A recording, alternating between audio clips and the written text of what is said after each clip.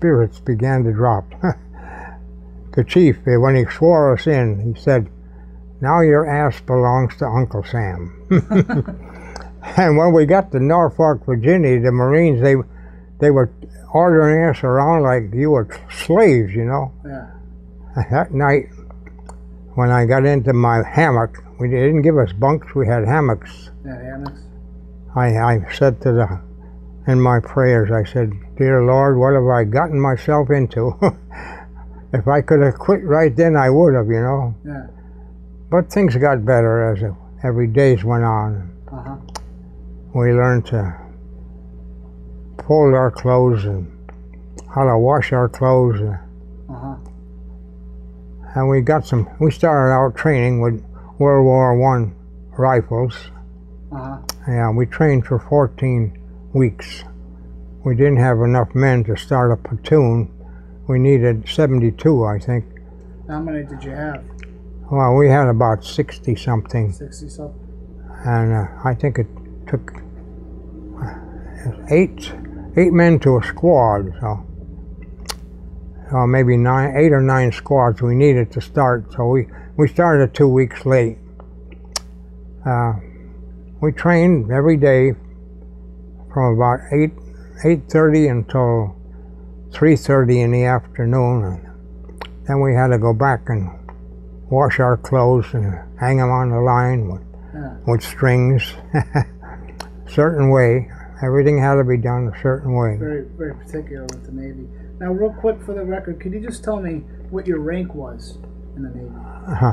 I was apprentice seaman at that time. Uh-huh. And what was your highest rank? Chief Warrant Officer, Machinist Branch. And real quick, could you tell me where you served? Where? Yeah, your locations of service. Well, Norfolk, Virginia. Uh-huh. And then I was sent to San Pedro, California, where I got the USS Mississippi. I was assigned a little over 3 years. And what year did you join the Mississippi again? it was in the spring of 1940. No. No, I made a mistake. 1936. 1936. Yeah. Yeah. I got along real well. My division officer, M Division, was a chief warrant officer named John Silva. He came from Rhode Island. He took a liking to me, and he kept pushing me. He would give me good jobs. Instead of cleaning in the buildings, he would give me a machine shop job, because he knew I had machine shop training. And I would put grooves in valves so the gaskets would hold better. And before long, I was a machinist mate second class. He gave me 30 days leave so I could go home and brag a little bit. What did you do when you were on leave for the 30 days? Well, I just got along with the family real well. I had a sister, Adeline, and she really catered to me. I was her baby brother. Yeah. I'm the youngest of a family of 9. I have a picture of the whole family there too. So, well, I only had 20-some days after getting home and back. I traveled by train, so that took quite a bit of time. They gave me a Pullman car, a sleeper in fact. That's when they have sleepers on a train. You could sleep. I really enjoyed that. I went back to San Pedro, went back to the ship, Mississippi. We took a cruise with the fleet. We got within 50 miles of the equator first we stopped in Hawaii, and then we took island cruises, different scenes on the island. Extinct volcano. He even showed us where you could boil an egg right alongside the road where the steam was coming up from an extinct volcano. Yeah. So I think we were on maneuvers twice. On the second maneuver, we got within 50 miles of the equator. But when you go over the equator, you become a shellback. Yeah. But you go through a stiff rigmarole. In them days, it was really mean. Did they take the fire hose out? Oh, they made shillelaghs. They would make a canvas sack about 3 foot long and pack it with rags and then soak it in salt water. And you went through about 20 men. Everybody had beaten your back, your butt. And I'm telling you, my butt was black and blue for 3 months. In fact, they beat me so hard it opened a cyst that I had. It broke the cyst open, so I had to go to Brooklyn Navy Hospital when I got back, and they operated on the cyst.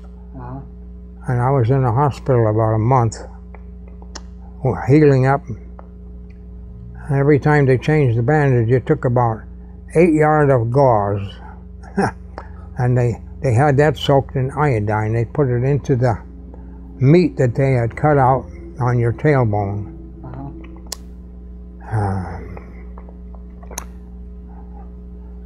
Well, anyway. So after you were off the Mississippi, where did you go? What ship were you on after that? I went on to USS Helena, cruiser light number 50, and she was being finished in Brooklyn Navy Yard. Brooklyn Navy Yard? Yeah. And for the record, what other ship were you on after the Helena sunk? On the cruiser Detroit, one of the oldest cruisers in the Navy, a 4-stacker. It was used in World War I, in fact. Wow. And where did you sail when you were on that? Well, first I met the ship in Seattle, but then we went up into the Aleutians. The Japs had captured the island of Attu up there. So we, after our troops got in and chased them up into the mountain, we patrolled the shore, so no other Japanese ship could get in there. Well, I was there for about 3 months at Attu.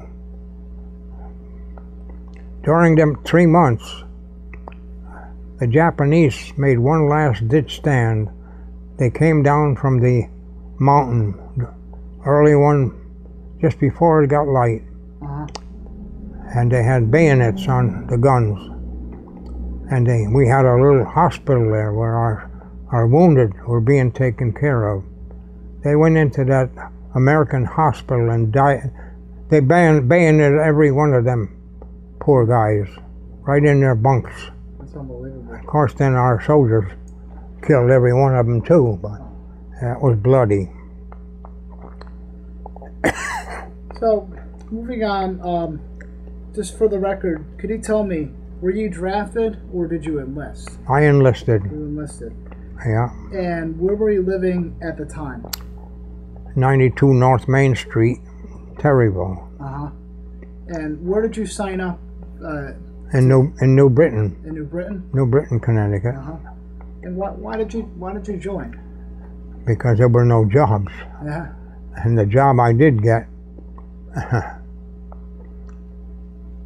it gave out. In New London, I'm getting ahead of myself now, but before I joined, I worked in Middletown in a asbestos factory. And I worked on grinding brake shoes, grinding the edges and so forth. And on clutch facings, they were made of asbestos and rubber. But most of the time I had a mask on, and the blower would take most of the dust away. So that protected me pretty well. Of course, later on I had everything on the ship was asbestos covered also. And then I'm getting ahead of myself, but the job I had in Wallace Barnes Company, they had asbestos lines all over, and the boiler itself was covered with an asbestos top. This was after. So about 10 years ago, I had my doctor give me an MRI test to check my lungs, and they were okay. That's good. So I'm lucky I didn't get that asbestos. Now, when you decided to join, why did you pick the Navy over all the other branches? I guess I figured I could learn something there. Then, do you recall your first days in service? My first days? Yeah, after you signed up. Well, I had to wait a couple of weeks to get in. I had to pass a quite stiff test. They were only taking high school graduates and college graduates. In fact, in my platoon, we had a couple of college men. Oh, yeah? Things were so tough you couldn't get a job, and anyway, the asbestos job gave out. So I had to do something. That's what forced me into the Navy.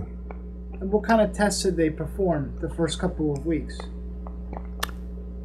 Before I got in? Yeah. Well, they checked your whole body and give you a physical.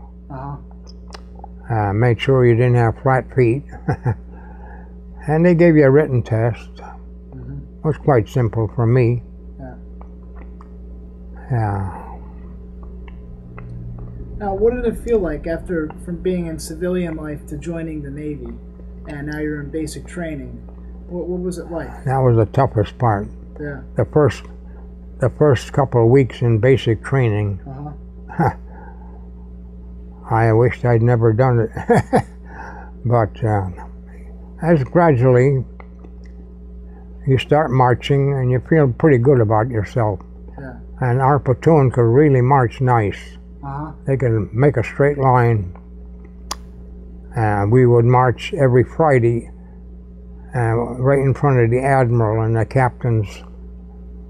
And eyes right, you turn your eyes to the right, and all you could see was the man's nose next to you. You're supposed to, that keeps a straight line. Yeah. And you feel pretty proud of yourself after a while. Yeah. So then I signed up for machinist school, and I was able to stay there another 5 months before they sent me out to the West Coast. The Navy was really good to us. They hired 12 Pullman cars for 300 sailors. And they took the southern route. We saw a lot of good scenery, and in Colorado we went through the Royal Gorge, and I could lay in my bunk and look up, and you couldn't see the top of the gorge. That's beautiful. Yeah, so that was a nice trip. Yeah. We got to San Diego, and they brought us out to the ship. Everybody got it, the one they were assigned to. So then I was on the Mississippi for 3 years. Now, from boot camp and your training, your 5 months of training, do you remember any of your instructors? Mr. Cease. Cease? S-E-E-S-E. I remember. Chief. Chief? What was he like?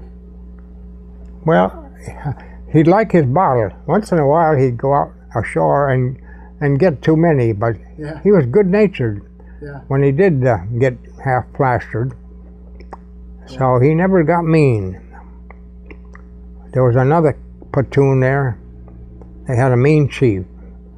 And if they were talking or something after sleeping hours, 9 o'clock, he'd make them all get up, lash their sea bags and their bunk, and hold it on their back, on their shoulders for an hour. That's terrible. And one of the guys, he passed out. He said, "Let him lay there." I don't remember his name, but it wasn't my chief. I was so thankful that I had a good one. That's good. Yeah, those chiefs had the power of a captain, you might say. Yeah. Yeah. And how did you get through your training and your boot camp experiences? Oh, I did good. Yeah. I enjoyed it after a while. Uh-huh. They took us, everybody had to learn to swim, of course. Of course, I was a good swimmer anyway. Uh-huh. On the outside, I could swim a mile like it was nothing. So I had no trouble passing the swim test, Uh-huh. which proved to be my fortune when the Helena got sunk. That saved my life. Yeah. Oh, where am I? So, you served during World War II. Can you tell me where exactly you went? World War II. Yeah, so you joined up before World War II. Oh, so yeah. You went from training out to California onto the Mississippi. Mississippi for 3 years, yeah. Yeah, what was that like on the Mississippi? That was good duty. Yeah. We made 2 trips out to Hawaii on maneuvers. Uh-huh. And I saw extinct volcanoes. Uh-huh. And also, I told you, we saw steam coming out of the ground. Yeah. And you could cook an egg on it in a couple of minutes. It was so hot. Yeah. And after the Mississippi, I figured I'd go out and try my luck again, but it was just as hard in 1939. With the Depression. And that's where I got a job in New London. Uh-huh. And the job was we were building a big press for Life magazine. A printing press? A printing press, and I had a 20-inch lathe had a bit about 8 feet long, and I was grinding or machining some of the rolls, and that's when that tool dug in and threw a chip into my eye. Yeah, you were mentioning that. And anyway, it was getting slack, so I quit and I signed over. That's when you re-enlisted? Yeah. And you joined up with the Helena? Well, I first went to 6 weeks of diesel school in New London. Uh-huh. And then they sent me to Brooklyn Navy Yard on the Helena. Went in commission on September 18th, I think it was, 1939. Uh-huh. In fact, I can call myself a plank owner. Oh, yeah? Anybody that puts a ship in commission and also out of commission is called a plank owner. Yeah, that's a nickname they give you. Yeah. So, once you boarded your new ship, the Helena, where did you go? Well, we had test runs right off of New York. Uh-huh. And we'd open it wide open. It was winter time. Yeah. And we had some rough sea out there. One night, one ensign had the bridge. And Right. yeah, we were making cruises, testing the ship. Uh-huh. And one night, about midnight, this ensign decided, this night, about midnight, the ensign decided to give the ship a hard right rudder. Uh-huh. Now, we were traveling almost top speed, 25, 30 knots. And that ship rolled over almost on the side. I was in my bunk and I was holding on for dear life. And then the captain rolled out of his bunk up on the bridge. Really? He rolled out of his bunk, so he got up. He went up on the bridge and he cursed that ensign from A to Z. He was a Captain DeMott. He was a merchant marine captain anyway. He was tough. Yeah. And that poor ensign, I bet he wished he could crawl in the hole after that captain started calling him everything. Yeah. Because the ship was top heavy. Because after we got back into port, into Brooklyn, they brought 600 tons of lead and put it in the bottom of the Helena, because it was so top heavy. And then it rode pretty good. That helped out a lot? Oh, yeah. Yeah. So, once you left Brooklyn on Helena, where did you go? Well, after that, we went down to South America and visited 3 or 4 countries on a shakedown cruise and a goodwill tour. We stopped at Argentina first, and then we went up. There we go. After Argentina, we went to Brazil,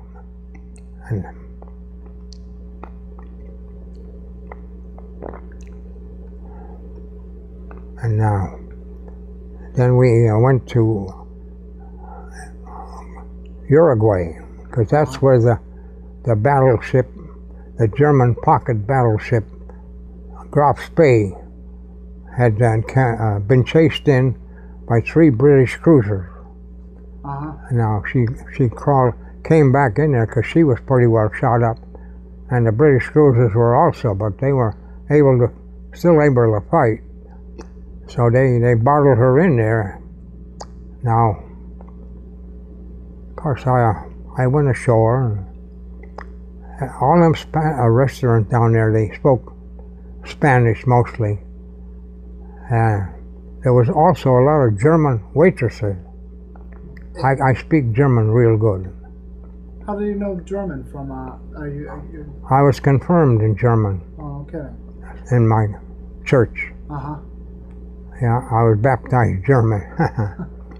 Anyway, I could order in German, and in Spanish, all I could say is dos cerveza. That means 2 beers. So I learned how to order 2 beers. Yeah. And the meals I used to order in German. My friend, John Cohn, he wanted to show off a little bit, so he ordered his meal in Spanish. And the waitress laughed like hell. Said he just ordered horse meat. Yeah. Well, anyway, after the Graf Spee finally decided to leave because Uruguay didn't want them there no more. They went out about 5 or 6 miles and blew up the ship. They blew it up. All hands abandoned it. The captain blew his brains out before he didn't dare go back to tell Hitler he lost the ship. They would have shot him right away anyway. So we have a picture of his funeral there. So we came back to New York and decided to go to the West Coast. Let's see, I forgot about the date we got to the West Coast, but anyway. And you sailed through the Panama Canal? Went through Panama Canal, yeah. Through the locks. I've been through the canal 3 times. Yeah. In fact, when I forgot to say, the Mississippi in 1939, we came through the canal, and one of the engines got stuck into mud. Going through the canal? The Gaylord cutter, one of them where they had to dig it with steam shovels. Well, anyway, the mud got pretty deep, and the Mississippi is very it draws a lot of water, about 30-some feet. Yeah. So one of the engines got sucking in mud. So we had to shut it down right away and close the main injection valve. And then we backed down and turned the high pressure steam, and that blew the mud out. Flushed it out. Flushed out the mud so we could bring the engine back on. So we got through the canal that way. We were going, the Mississippi was going to the World's Fair in New York at that time. Oh yeah? In 1939, it was a World's Fair. No kidding. Yeah. So they docked up by the World's Fair there? Yeah, they docked off outside in the harbor. In fact, my girlfriend came with my brother and his wife to meet me at the World's Fair while I was in Brooklyn.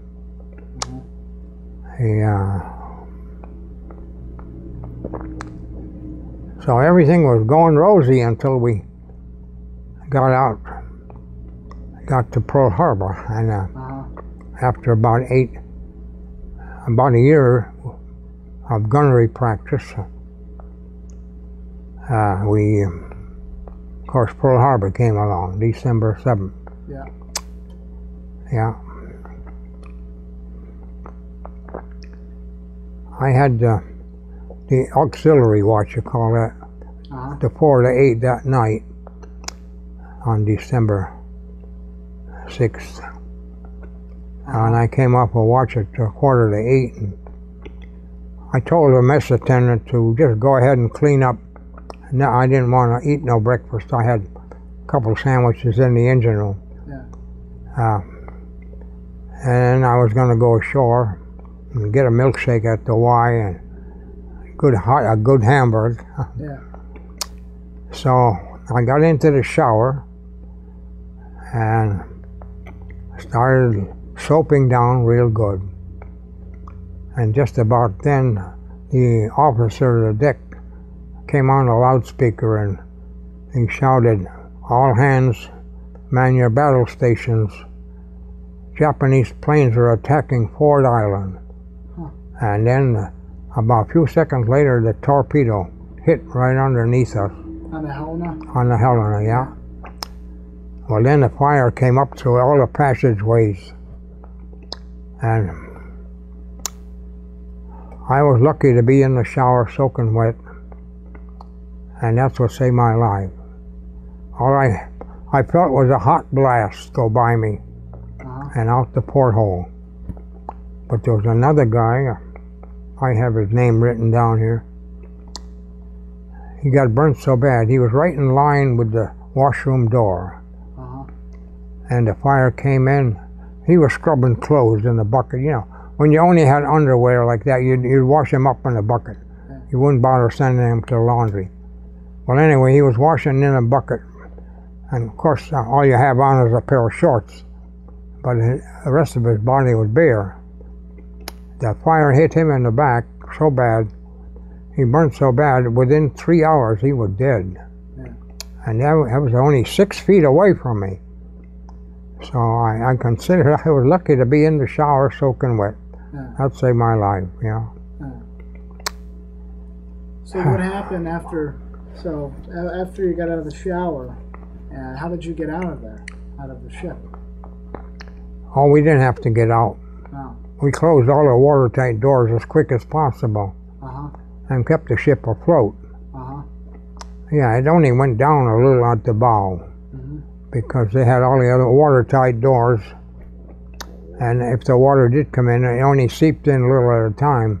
Yeah. After 2 days, they put us into dry dock, which was right close to us. The tugs, they pushed us in the dry dock, and they took out the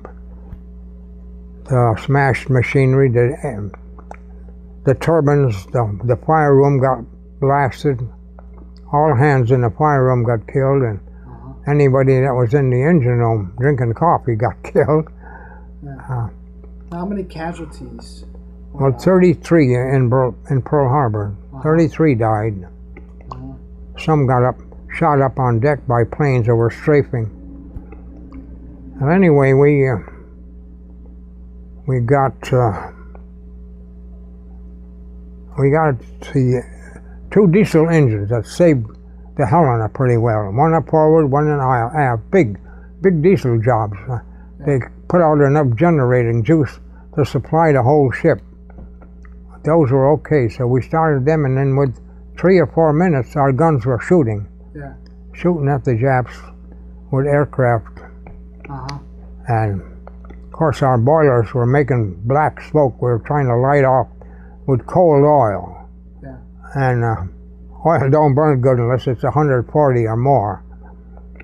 So anyway, they got steam up on one boiler, and that kept the Japs away pretty well, because we were making so much smoke. We filled the harbor with that smoke, and that protected a lot of the ships from being bombed. What was going through your mind when all this was happening? Well, you didn't have much time to think.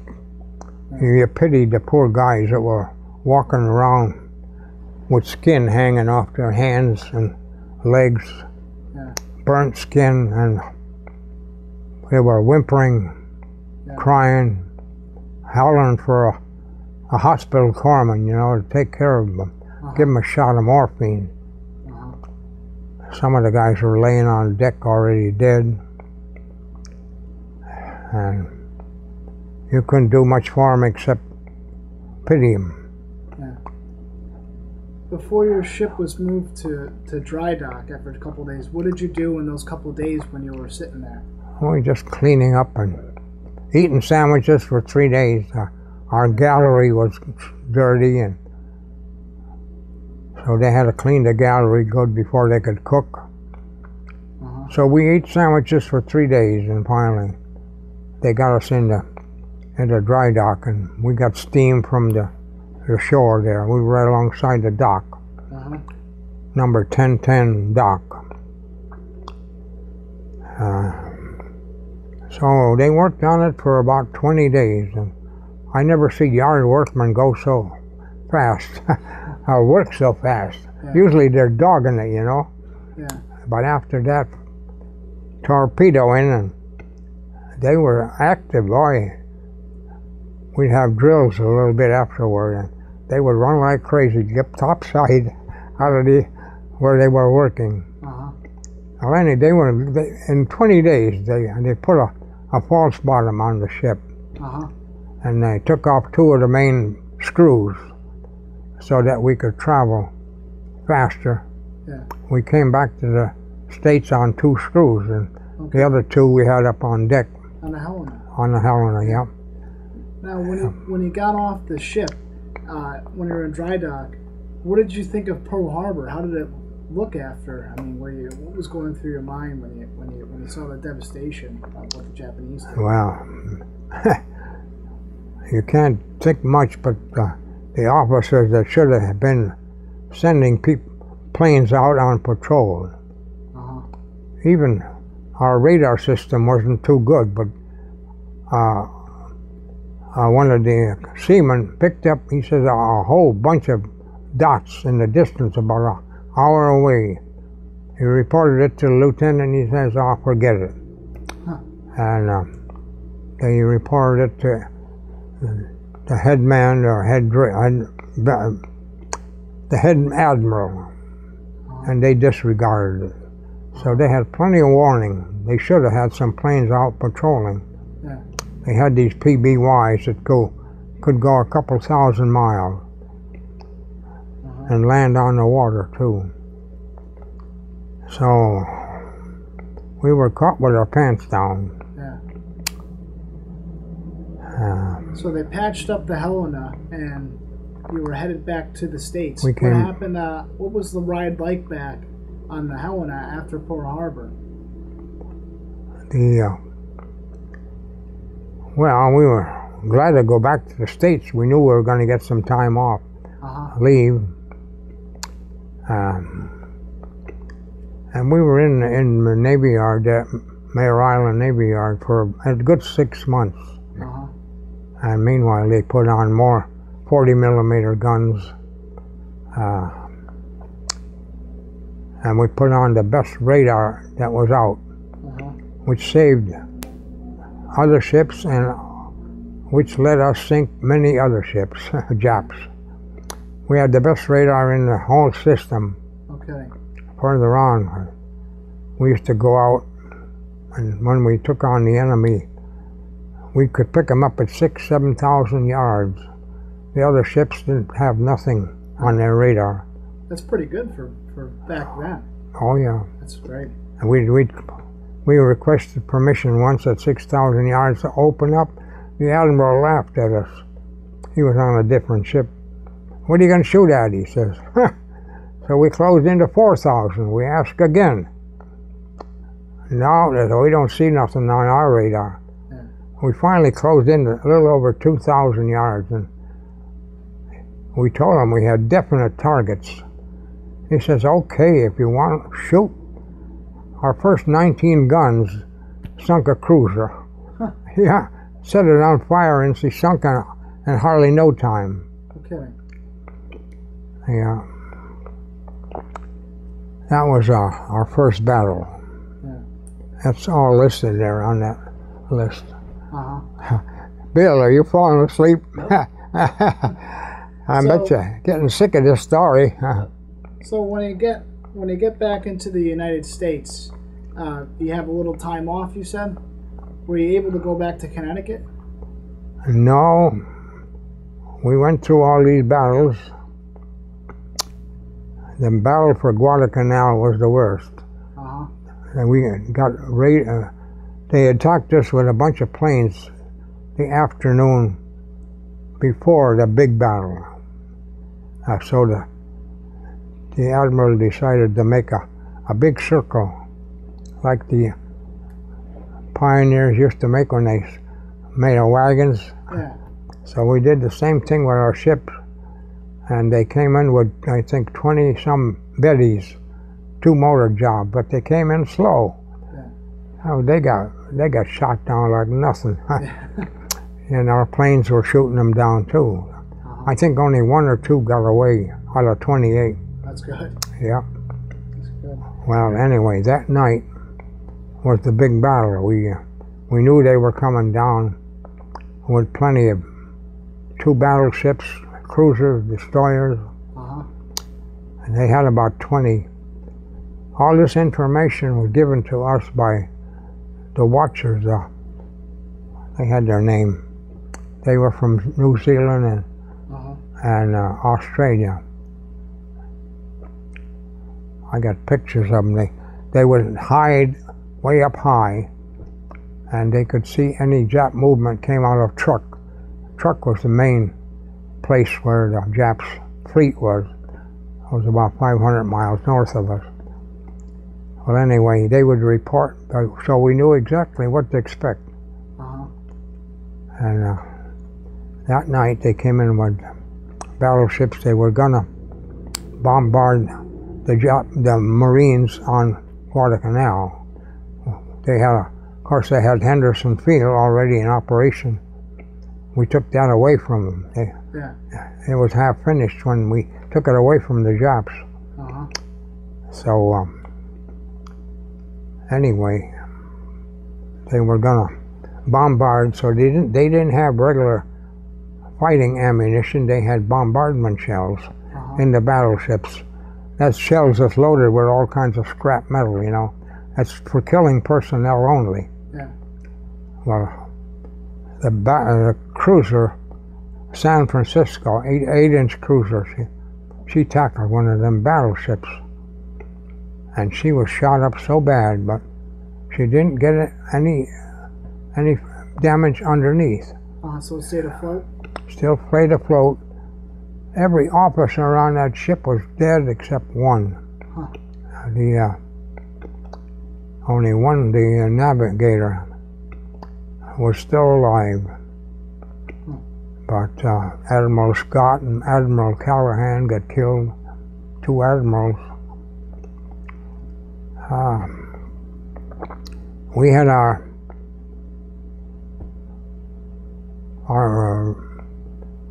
nobody could dare use a searchlight, but our radar system helped identify the Jap ships. How so? And we got some damage up on top, small fire, superstructure, but no, we didn't get hit with a torpedo underneath. So we come out of that battle in still fighting condition.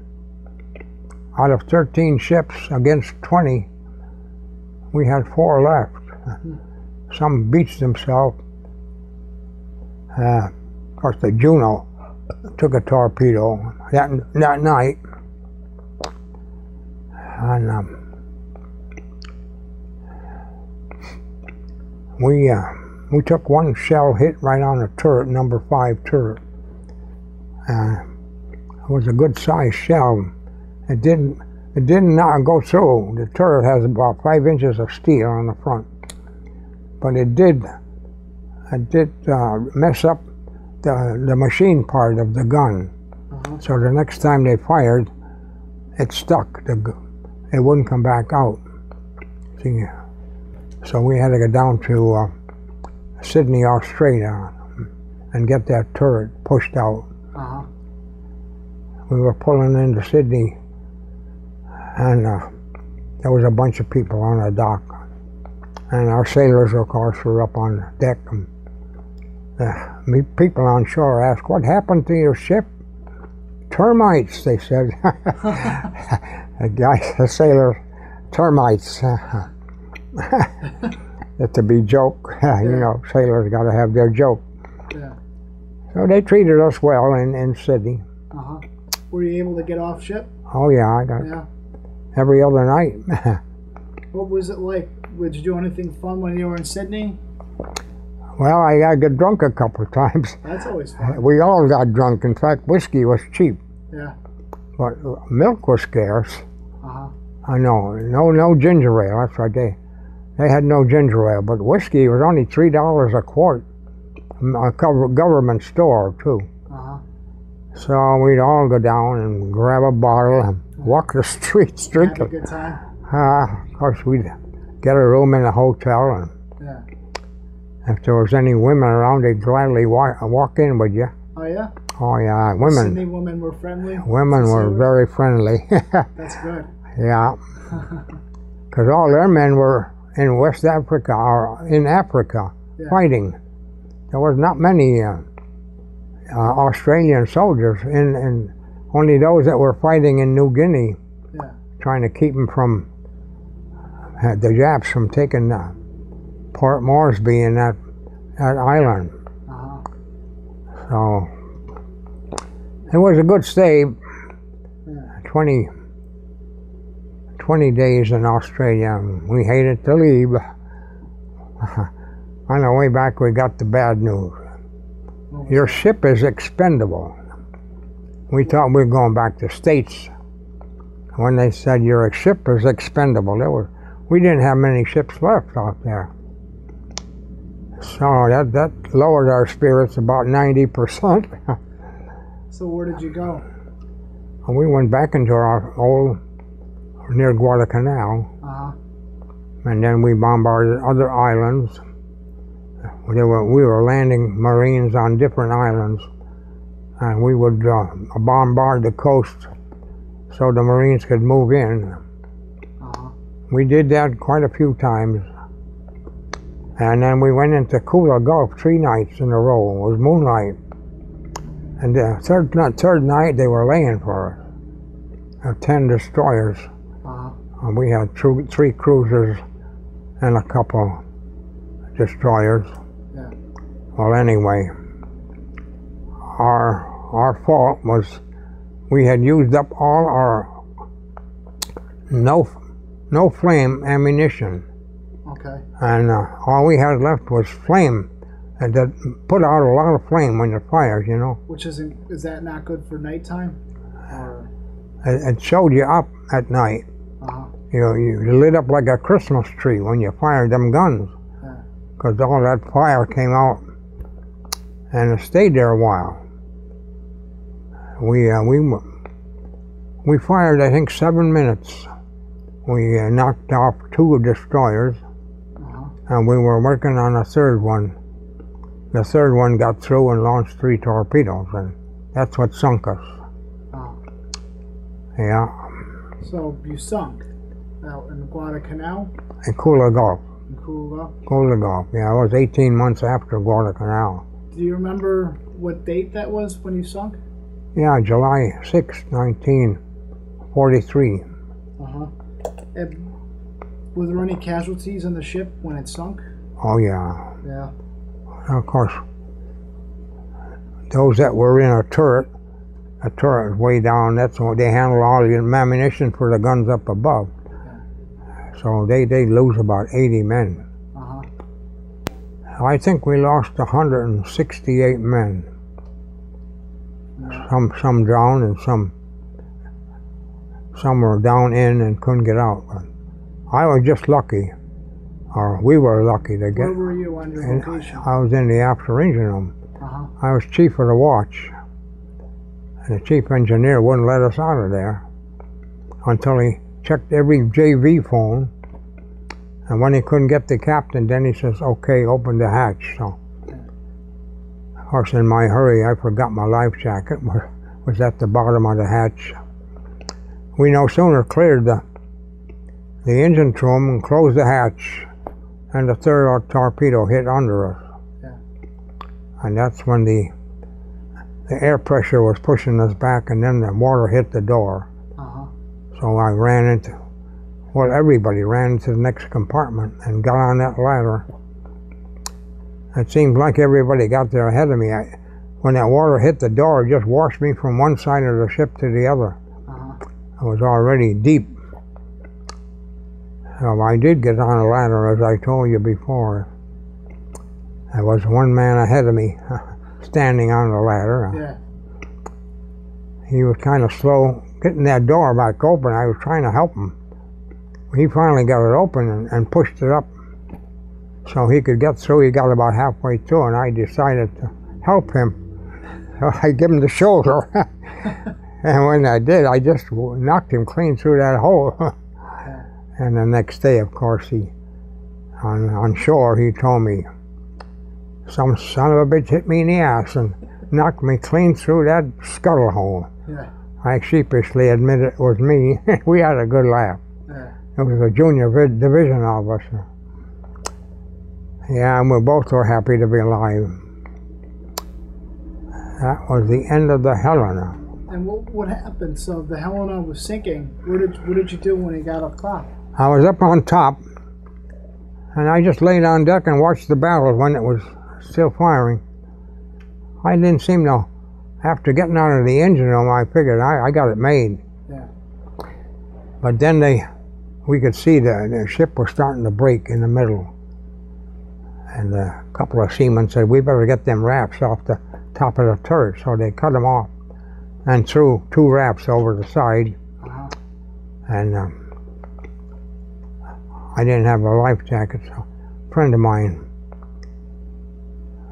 he said, oh, well, hold hands, go over together, Klepps. So we did, we held hands, went over together, and then got on the raft. But then the powder cases, when, after you fire them, they fall out on deck. The ship was tipping to starboard, and the powder cases were landing on our head on the raft. So I swam away from the raft a little bit, and then I was watching the ship go down so slowly. My home for 4 years, I don't know, I just couldn't take my eyes off of it until it finally went below. Then I thought, I better get on a raft here. So I'm looking around for a raft. They've all floated away on me, while I was so enthused watching that ship go down. So then I started to dog paddle, and I also started to pray. I prayed hard. In fact, I begged the Lord to save my life. I must have dog paddled close to an hour before, in the dark, I heard voices, and I swam and got onto another set of rafts. Well, they were from your ship, the raft you got on? Oh, yeah. Did you know them? Oh, well, yeah, I did. Yeah, there was two destroyers stayed behind, the Radford and the Nicholas. I got picked up by the Nicholas. Yeah, so. So what was it like when he got on board? You said the Nicholas? Yeah, well, they were still shooting. They were still shooting at a cruiser or something, and launching torpedoes. I was outside the handling room where they handled all the ammunition, and one of the guys, here's a cigarette and a cup of coffee. I said, boy, they allow you to do that during a battle? So they're very easy going on a destroyer. Yeah. Here I am soaking wet and covered with oil. He gets me a cigarette, a cup of coffee. Nice. I went up on deck, and then they were still shooting, and the shells were dropping out there too, so I went down below. And of course, then they took us into Tulagi, one of the little islands north of Guadalcanal. And we got on to the on the cruiser, St. Louis and Honolulu. They were sister ships. And they brought us back to New Caledonia. Espiritu Santo. Of course. Did they give you a fresh set of clothes when you got on the Nicholas? Oh, not on there, but on the Honolulu. The cruiser, yeah. So you were able to change. Oh yeah, the guys, they open up their lockers and give us shoes. I kicked my shoes off when I was in the war. I figured I could swim better, so I didn't have any shoes. Yeah, they were good. Then we got into land in Espiritu Santo, and they give us small stores. They call it small stores, so we could go and get what we needed. I think they allowed us $100-some for new clothes. Is that thing on? It is. Now we'll move on here. Can you tell me, were any fellow sailors or anybody that you knew captured for prisoner of war when the Helena sunk? No, none of them. That's good. Some of them floated onto an island. 2 different islands, and there was 160-some, and the natives protected them and hid them in the jungle. And if any Jap got close, they'd bring back their head. Yeah, them natives, they had bolos, a long bolo knife, and one whack and off goes the head. Yeah, they protected our men while they hid in the jungle until the Americans got some more old destroyers and went in there one night and picked them up. That's all in the story. Now, could you tell me about a couple of your most memorable experiences?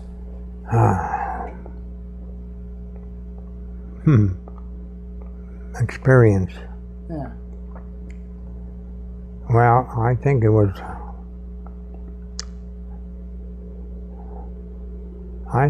off in New York when I was really worried about going over. This is on the Helena?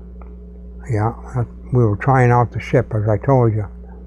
And when the guy rolled the captain out of his bunk for making that quick turn and going at full speed, I thought the ship was going over. It was hanging him. And I was shaking, holding on to my bunk.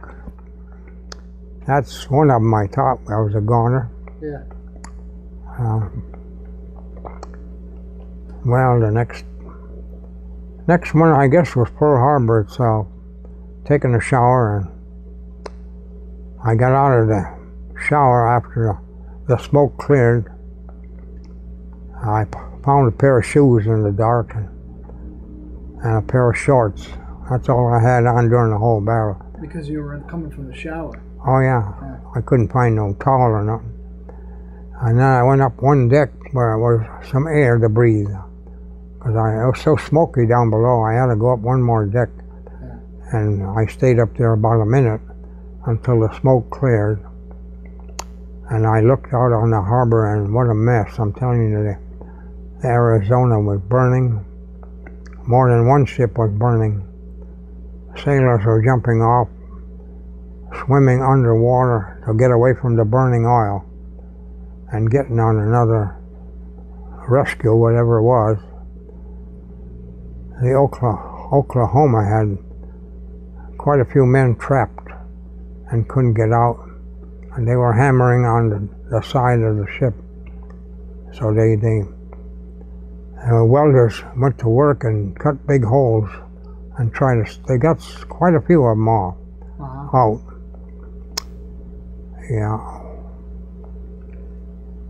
Yeah, Pearl Harbor. Of course, the other was the night we got sunk. That's I wake up mostly every morning and still got that in my mind. Yeah. Trying to swim. Yeah. Well, it's a good thing you were a good swimmer. That's where you. Oh yeah. Your training and. I did a lot of swimming on the outside. Yeah. We used to swim over to an island. One time we swam. It was about a mile. In Bristol, terrible. We had just eaten some green apples. We stole them in the orchard close by, my friend and I. He ate some green apples. He said, let's swim over to the island, which was about a mile away. And I was sure I was going to get a cramp in my belly, you know, but I didn't. Yeah. Now, were you awarded any medals or citations? Only the medals there everybody that was on the ship got them. American Pacific, and I don't know the names of them. Yeah. That little white and blue ribbon up there. That's the Navy Unit Commendation ribbon. They didn't give no other, just put that little ribbon. And it was pinned on me by the captain of the Detroit. There's a picture of me in the book there. So, now, moving on to a couple more sections here, and then we'll wrap it up. How did you stay in touch with your family? You couldn't tell them very much. Yeah. You know, everything going well, everything good. Yeah. Send your love and all that, but it was all. Every letter you had to go through officers. What's the word? Well, anyway, they checked everything. You couldn't send out any information. Yeah, so that's why I say I got love letters. Yeah. I got a whole pack of them in there. Really? That my wife kept. But they all meant the same thing or said the same thing. Yeah. Did your family know you were in Pearl Harbor? Oh yeah. Yeah. But I sent a telegram. But then I sent a letter, and the letter got home before the telegram. Yeah. I think it was quite a few days before they got the telegram or the airmail letter. And you told them you were okay? You know? Oh yeah. Well, I didn't mean to interrupt. What were you saying?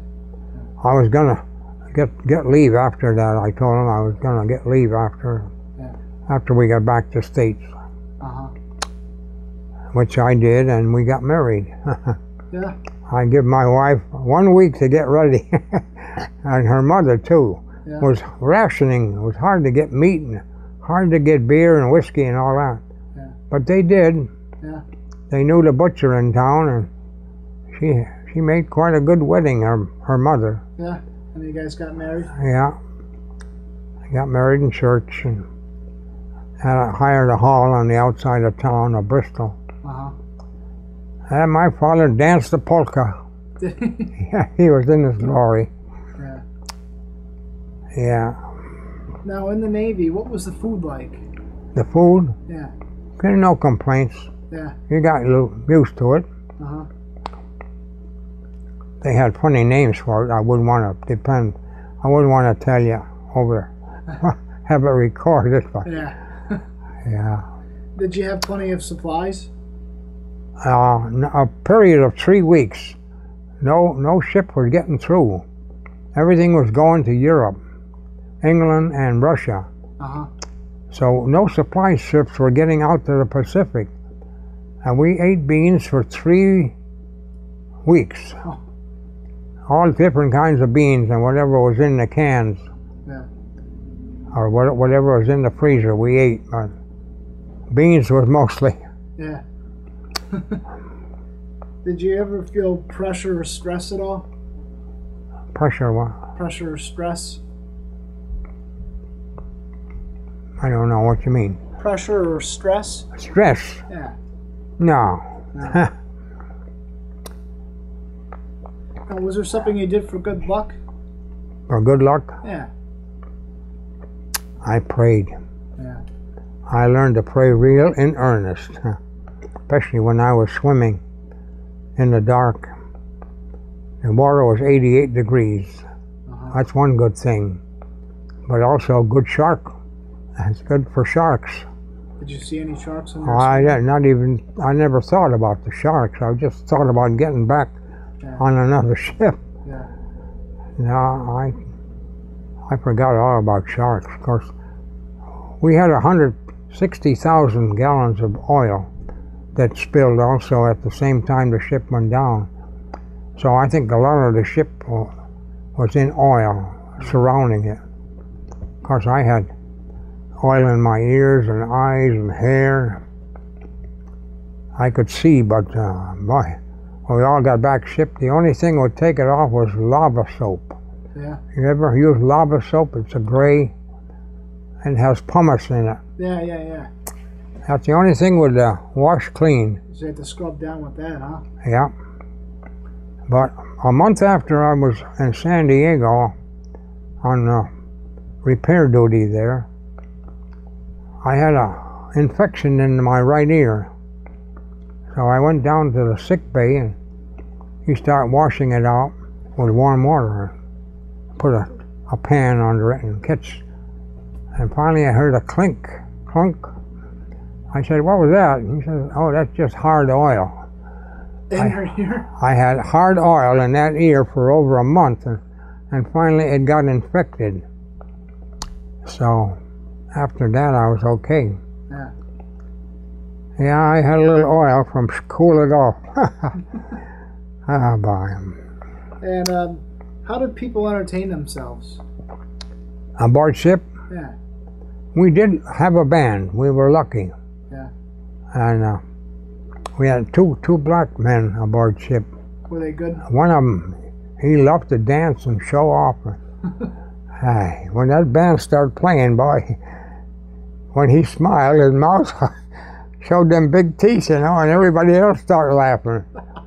And it was a card. The San Francisco was shot up the morning after the battle. We sent our band over to the San Francisco to cheer them up. Yeah. Because they had lost so many of their officers, just about every one except one. Yeah. And they were so happy. They gave us a nice letter write-up. Yeah. Yeah. There's a lot to read in them books. Yeah. What did you do when you're on leave? Go to my wife. Yeah. I got married. Because I couldn't stay home too long, I had to get back, so I took her back with me to San Diego, and then I was able to get a room with another lady right south of San Diego, and was this I just gave you the name of it was about a couple of miles south of San Diego. Close to Mexico, right? A city, yeah. Yeah. I'm starting to forget names. That's okay. Well, anyway, her husband was on the carrier out to sea, and she wanted somebody in the house. So she rented the room to me and my wife for $10 a week. That's pretty good. Real cheap. Yeah. Just to have somebody. And she had a small kid. And yeah, she was good to us. That's good. Norma Hansen. Norma Hansen? Yeah, her name was Hanson. Yeah. Uh, Now, do you recall any particularly humorous or any unusual events at all? On our shakedown cruise to Buenos Aires, they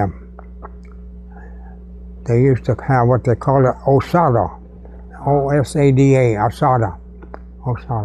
Well, one of our big meat packing companies in Chicago would put it on, and the natives would drive sticks in the ground, make a big circle about the size of this room, and they'd take a sheep and cut them in half, or a goat, and then light fires in the middle and cook that stuff. Now, I ate some of it, but when we got back to the ship, one of the guys says, oh, them round things, they tasted real good. Yeah. He didn't know what they were. Well, the guy says, them are mountain oysters. Mountain oysters. And then they explained to me they were sheep's nuts. What was his reaction? Well, he didn't throw them up. Yeah, I'll see. That's one of the happiest moments of good laughs. Were there ever any pranks that you would pull or others would pull on you? No. No. Well, the only thing was the shellback initiation. You maybe heard about them. Yeah. Where I've heard about different shellbacks. Where years ago they were really sadistic. Yeah. You walk through that line with 20 guys hitting you on the back or on the ass, and boy, you're black and blue for 3 months. And then they'd make you crawl through a tunnel like. They made canvas chutes just big enough to crawl through, and they'd save garbage for 3-4 days and put it in that in that tunnel. And you had to crawl through that garbage and guts and all that stuff. And meanwhile, you better not put your ass up or your head up there or on top waiting to hit you. Oh, they're mean. That was mean. They made the captain buy a box of cigars. And he got away cheap. Yeah. But any other officers, they sent him through. They even put them through, officers. Yeah? Oh, yeah. King Neptune, they used to take over the ship. What did you think of your the officers and that? Most of them were good. What about the fellow sailors? Yeah, most of them were okay. Good. Did you ever keep a personal diary at all? No, not on our ship. I didn't start writing this book of mine until I was in my 86 or so. I started to write my memories. So on to a little bit more here and we'll be all set. Do you recall the day your service ended? Yeah, I had to go to New York, the Naval Center there, when they gave me my papers. And oh, you did want to see my discharge? Yeah, after, yeah. Yeah. And what did you do in the days and the weeks afterward? Well, I wanted to go to work, so I got a job in a machine shop. Where? In Terryville. A guy named Lassie. I knew him before I joined the war, before I joined the Navy. And I was supposed to get dye making trade. I was a good machinist anyway to start with. I had the machine shop on the Helen. I was in charge. And I made a lot of stuff for the ship. Where the breakdown air compressor that broke down and had put out 3,000 pound pressure. I had to make a new cylinder for it. Really? And you machined it all? So it was a long, only 1.25 inches would put out 3,000 pound pressure. And that's what they used to uses air to blow out the sparks in the guns. After they fire, they hit it with air, make sure there's no sparks left in the barrel. Well, anyway, I did some nice jobs. I fixed pumps for them. I would start out with a big chunk of steel and have to hack it down into small. Make a part for a pump. Yeah. Well, anyway, that's where I lost my finger. Oh, yeah? Instead of diatrade, he put me on a press. I had to stand up to kick the press. It was such a hard kick. One of the little gears got stuck in there, and I reached in to try to clear it. Then I stepped on the pedal at the same time. And that's when I got caught. I had to shut the machine off and then turn the wheel backwards in order to get my finger off. You know, it didn't start hurting until I was on the way to the hospital. Yeah. Was it pretty well mangled? Oh, yeah. I had to clean it off. Now, did you make any close friendships when you were in the service? Yeah. I got a few pictures here. And did you ever continue any of those? No. Only the kid that did. We held hands and jumped overboard. I decided after about 20 years at home, I'd like to thank him real good. Yeah. So in the Our Navy magazine, I advertised in his name. A friend of his in North Carolina gave me his name and address, and he was working in a print shop. I think it was in Chicago. Anyway, I called him up and talked to him. Yeah. I sent him a letter of thanks. Yeah. Of course, we parted hands anyway as soon as we hit the water. Yeah. But that's the only gun that... Now, did you ever join any veterans organizations? Yeah, we formed a Pearl Harbor attack veterans up in Chicopee, Massachusetts. Oh, yeah? Yeah, there was about 130 of us. I think I have a picture of the 130 to start with from all over New England. And they started dwindling, going down. We'd have a good, nice feed once a year. We usually went to the Yankee Peddler up in Chicopee, Mass. And of course, they got down to 6 or 7 members. And they had a little over $1,000 in the treasury, and they had to decide what to do with it because they had to break up. Yeah. So they decided to give the Pearl Harbor Memorial in Hawaii $1,000. Oh. Yeah, I got a picture of the check. That was nice. And in the memorial in Pearl Harbor, they decided to honor somebody. So they said, I told him to take a vote and give him this picture on a wall that's made with gold and of the Arizona, when she was in tip-top condition. So they said, whoever you think rates it. So they all voted for me. I had the most time and the biggest story to tell. Yeah. I was so glad to get that. Yeah.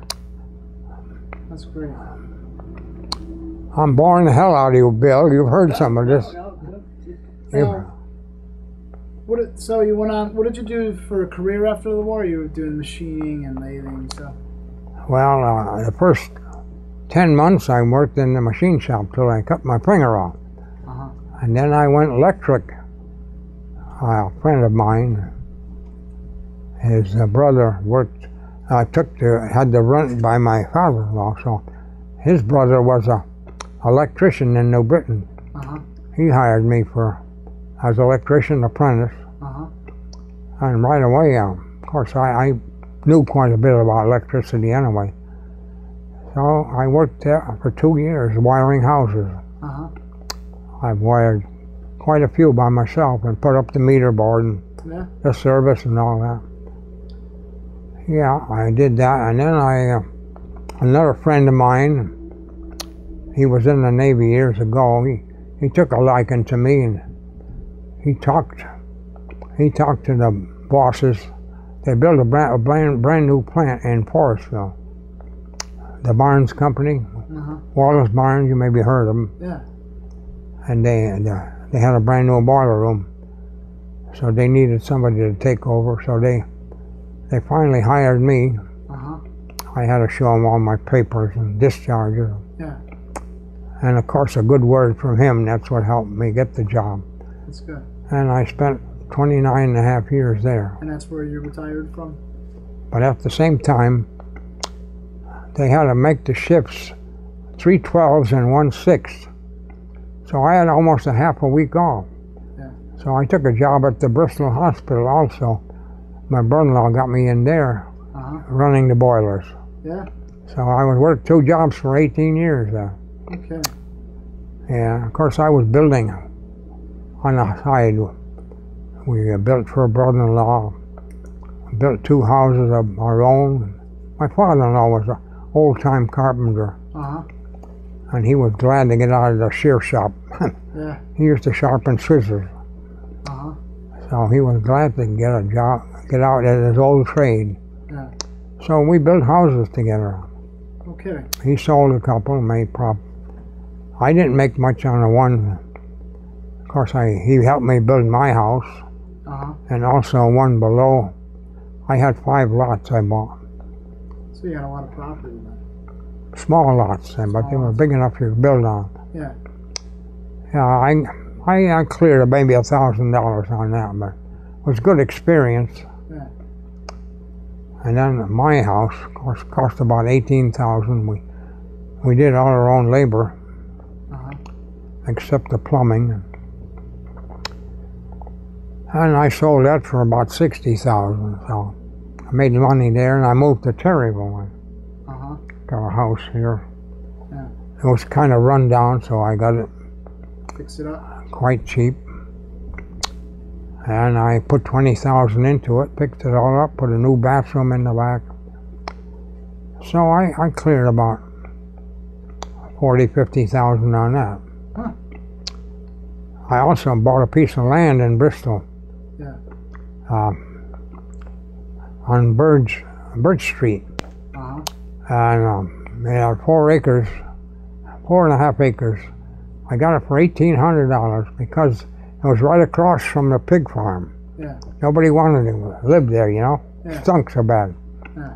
Well, I took a chance, and then I divided it up into 4 lots. I got $1,000 for each, and then there was enough. 3.5 acres left. I sold that to a plumber for $6,500. Okay. And he built a house on it. And then he had it about 2 years, and ESPN came along. Oh yeah. You know who they are. They wanted that piece of land, so they gave him $1 million for it. Oh, you're kidding me. The same piece, I got $6,500. Yeah, they tore his house down. Was only 2 years old. No kidding. Tore it down, leveled it off. Now that they even closed off the road. They took off. They really took over the ESPN. Yeah.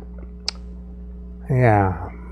So, did your military experience influence your thinking about war or about the military in general? No, I wanted to get ahead. I wasn't getting anywhere.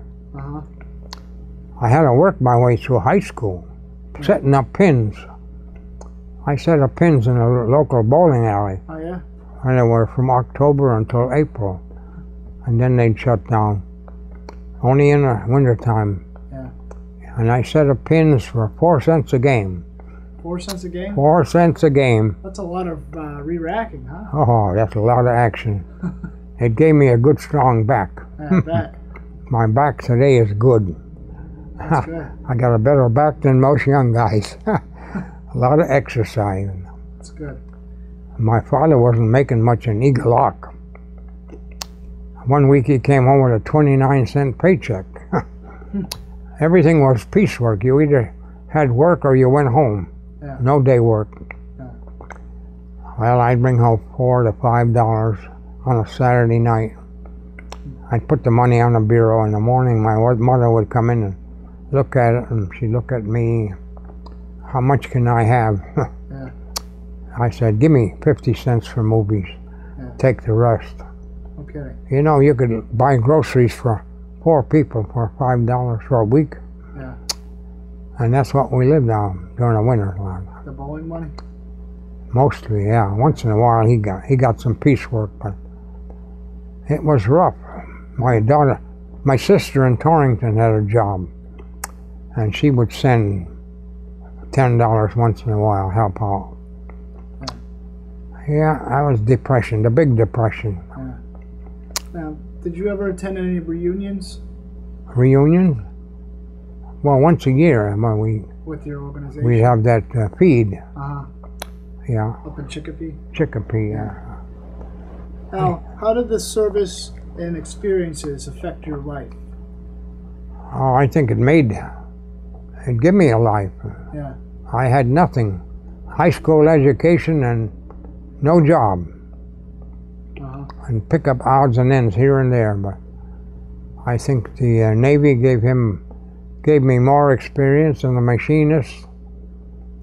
And I also had a good record. I almost took a job as a postal clerk.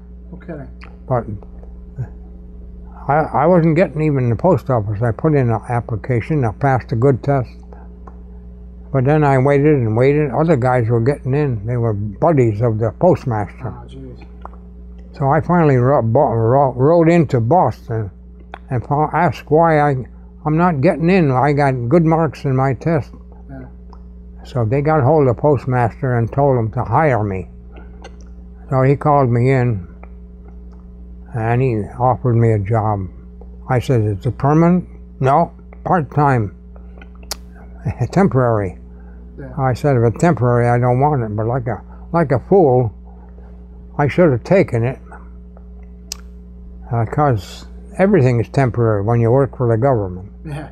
They can lay you off after 3 months if they don't want you. Yeah. You work for the state? Yeah. Oh. Oh, I'm a student at the college, so at Central. Now, is there anything else that you'd like to add that we haven't covered in the interview? Oh, I think that pretty well covers it. Well, I want to thank you for your time today, and I want to thank you for your service. You're welcome.